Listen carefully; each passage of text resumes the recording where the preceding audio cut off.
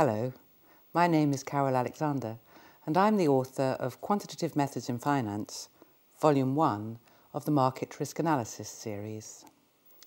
The purpose of this text is to provide a rigorous but very practical introduction to all the mathematics required by a modern-day market risk analyst. Its title, Quantitative Methods in Finance, reflects the fact that it's not just market risk analysis that requires this type of mathematical knowledge. In fact, this book provides a foundation for the entire field of finance. So who should read this book?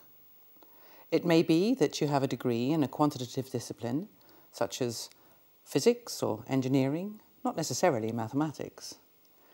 Or it may be that you've been working in the financial markets for some time. This book is designed to appeal to both types of readers.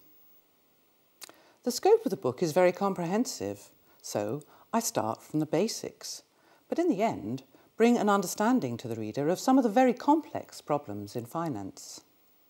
It's not a large book, so how am I able to present so much in one small volume?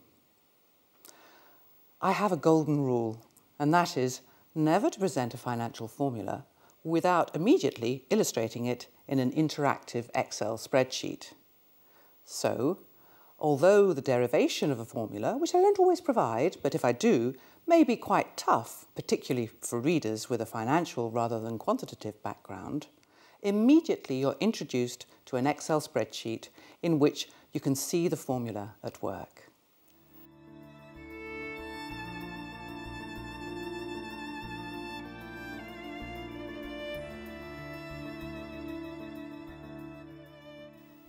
Very often, students have learnt mathematics in discrete time and then struggle with the notation as they move to continuous time, or vice versa.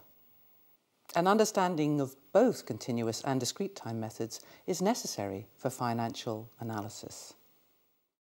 Volume 1 provides the foundation for the rest of the Market Risk Analysis series.